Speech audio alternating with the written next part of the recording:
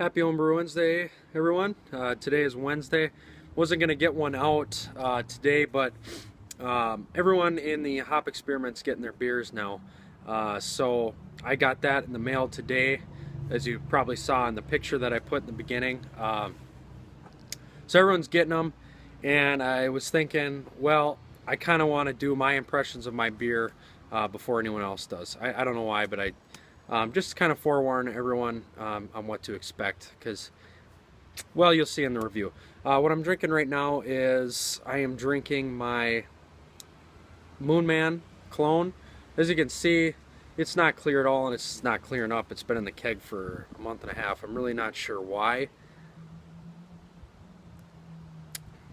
It's drinking okay. The one thing with it is there's a shitload of Citra in it, and when I've used Citra, primarily Citra in the past, I get this weird, and maybe it's the cat piss aroma or taste that people get, and I'm getting in this, and it just kind of gets worse and worse. I don't think it's an infection. I think it's just the hops, and you know, I think really if I use Citra going forward, I really want to dial it down or make sure it's well balanced with other hops.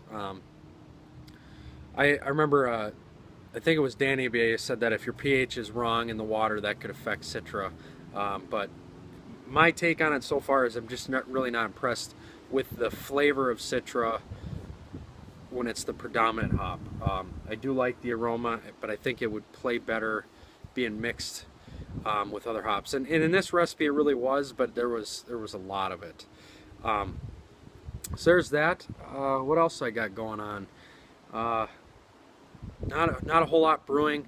I am set brewing. I think I'm done brewing for at least a month. I have, you know, I have the 5 gallons of the beer where I use the yeast from Ryan Lewis, and that's been in the primary now over a week. It's still bubbling, but it's just degassing. It's done fermenting. I took a little sample, but anyway, I have that in the fermenter, and that's gonna be another 2 cases. I still have 12 bombers of the hop experiment beer. I have pretty much 3/4 of the keg of this Moonman, and I still have, I don't know, half the keg of the cream ale.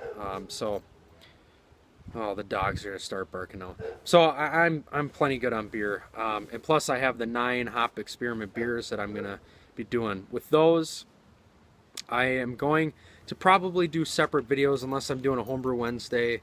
Then I'll do it in that, and maybe that'll give me material to do a Homebrew Wednesday with. With that, I am only going to try to do 1 review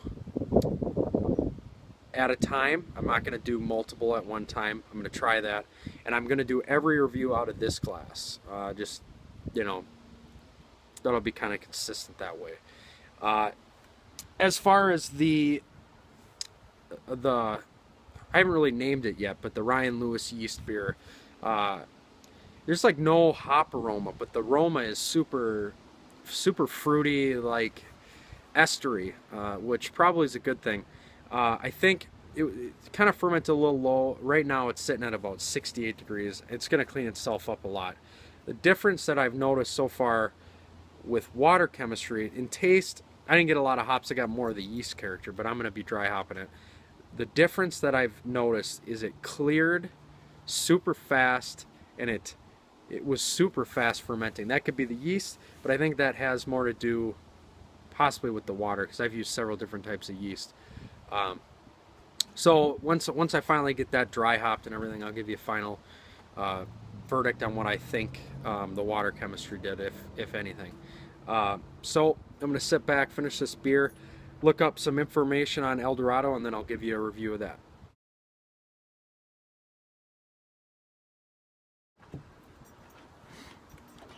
Alright, so here's the first review for, and it's getting windy, I hope it's gonna work, but first beer review for the hop experiment. I'm doing my own.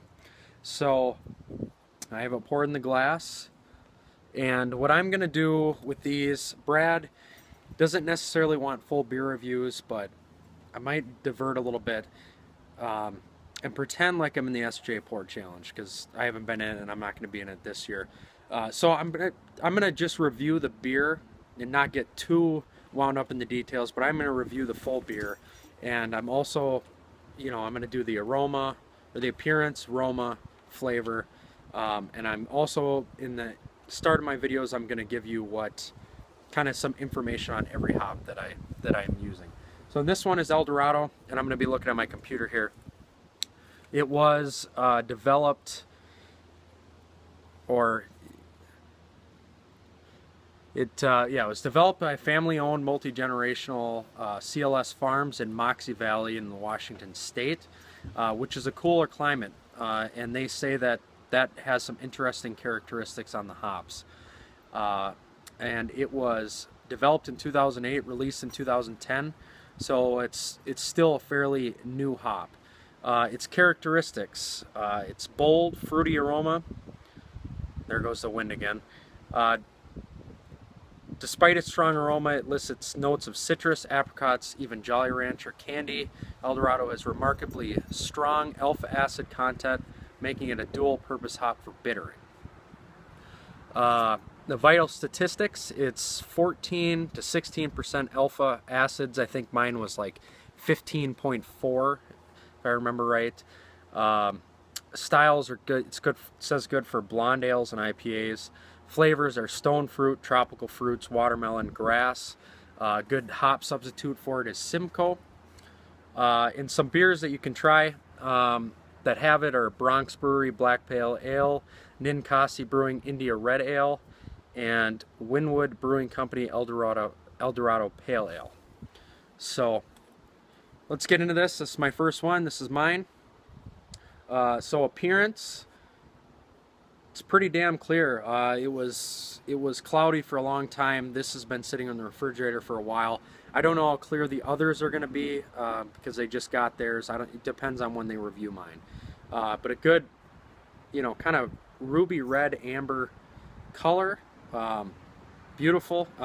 You know, this is, you can see the trees pretty damn clear for my beer, the way I brew. It's going to be leaving some good lacing there.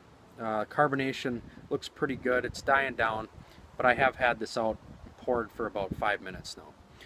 So let's get aroma. When I do these aromas, I'll try if I have kind of statistics to compare what they say.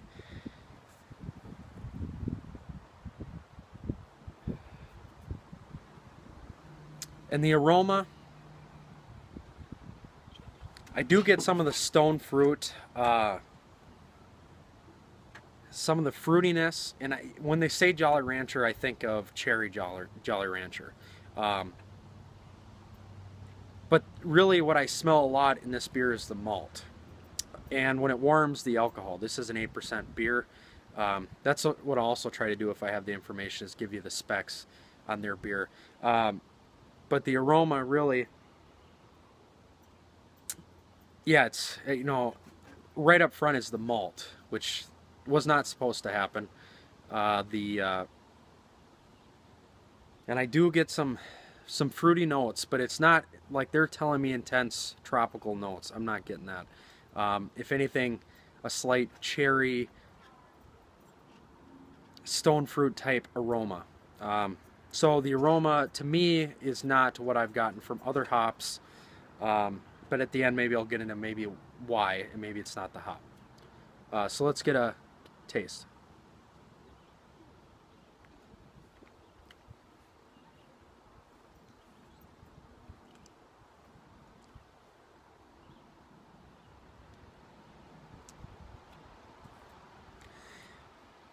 And in the flavor, I'm getting a huge bitterness.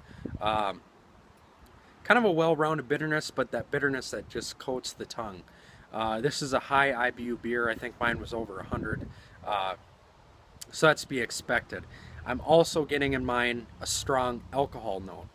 Now it's not hot, in my opinion, it's not hot, but it's there. It's warming as it goes down. And I'm not getting a super hop flavor. If anything, it plays into that alcohol kind of fruity flavor, but you know, since this beer I brewed it, it didn't have the hop characteristics that I thought it should. But as for a flavor, of the hop, I'm really not getting anything pronounced that I can get. I mean, it's there. I mean, there's some, obviously it's not just malt and alcohol.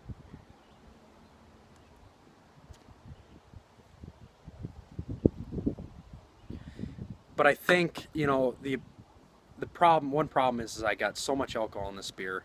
You know, it's upwards of 8%, which is not where it was supposed to be. And you know, the bitterness, I just, you know, I don't think it's given this hop everything it's supposed to give. Really, all the flavor I can get from that hop is maybe a slight stone fruit flavor, but I'm not picking up anything. I'm excited to see what everyone says about it, what they think. I'm assuming everyone's gonna say that there's alcohol presence for sure. High bitterness. I wouldn't say astringent at this point. It's not that puckering dryness on my tongue, but it's very bitter, and I just don't think anyone's gonna detect a real high hop aroma or flavor. Now the bitterness is definitely good, and I just realized I haven't been looking at the lens. But so, and again, I mean, you look at this, it looks very pretty. I mean, there's lacing, it's malty, it's a good sipper, it's clean. I don't get any off flavors, but so I mean, really, in sum, this hop to me from this experiment, I wouldn't use it as a flavoring hop. What I might do with it is add it maybe to something like Citra or something, like Simcoe, to really balance it out. But to me, I'm not getting the real strong, crazy hop flavor like everyone, or like the internet says. Now, other people have said that it plays well with others, that it's not its own hop, and I would agree with that, because I'm really not super impressed. Now, there could be factors. I used a hop spider. Maybe that played into it. The only other thing is I bought the hops from More Beer. I didn't buy them straight from the source, so maybe they, like Yakima Valley's, maybe those would have been a little bit more fresh. It's not the source, but maybe they would be more fresh. Maybe they were a little old. That could all play into it. I'm not sure. But I did have a single hopped El Dorado beer by Oso Brewing in Wisconsin, and I didn't detect much there from the hops either. It was all malt. So final verdict on it, I would not use this hop as a single hop. I'm not saying anyone should try it. It could be my water chemistry, it could be multitude of things. Just in this beer, it didn't really play out. But not that I'm not going to finish this beer, because I do like the flavor. I don't know if anyone else will, but I do like it. And again, I'm impressed with the clearness. No, you can't see me through. It's not that light out. I do like this beer. I would be not ashamed to show it off. I think I'm done rambling on about it. So going forward on the beers, I'm not going to give, obviously be shorter, because I'm not giving my take on the brewing process and everything. I'm going to do a strict review of the beer and the hop. And I can tell you they're all in my fridge. They're looking pretty good. Can't wait to crack into them. Cheers, guys. This will be the end of my video. Go Pack, go.